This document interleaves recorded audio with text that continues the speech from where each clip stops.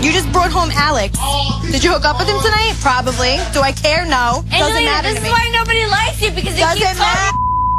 Shut the up. No, don't tell me to shut the up. Seriously, every time we come home, all you do is talk. I don't give a about anybody in this house. Okay. Hold my earrings, please. Oh yeah, this is what's up. This is what's up. We keep it. Okay.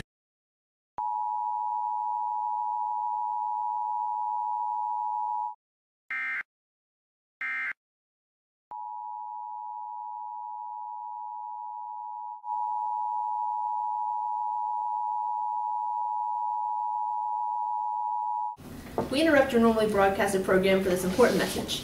Because of the exponentially increasing population of humans, there's no more land on Earth to house everyone. Therefore, the President is going to reveal his plan for the future of humanity.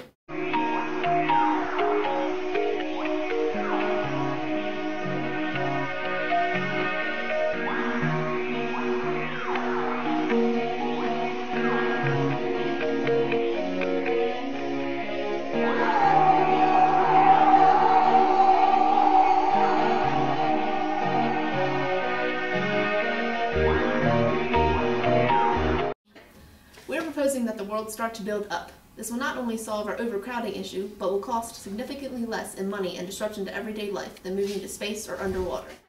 Because of our immense population creating enormous amounts of waste, Earth has become massively overcrowded. There is not enough landfill or living space. This is one issue that will be solved with our decision to build up. Also, due to our rapidly dwindling supply of natural resources, we need to invest in creating renewable energy to sustain our population. We are already in the process of becoming a vertical living society. Throughout history, buildings have been increasing in height. For example,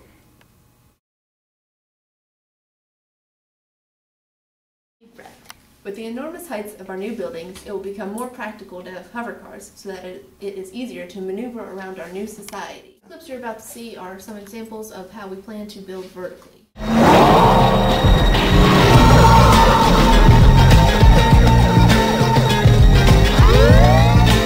It's too loud. Hang on.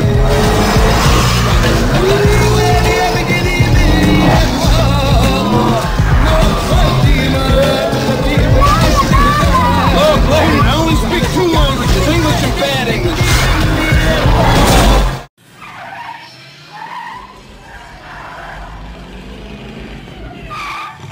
Hey, Doc, we better back up. We don't have enough road to get up to 88. Roads?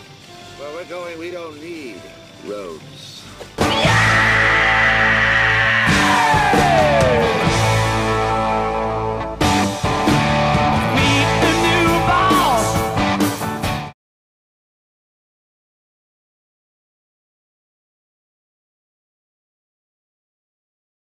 As you can see, this is a very feasible plan, and it must be implemented immediately if we want humanity to have a chance for survival in the future.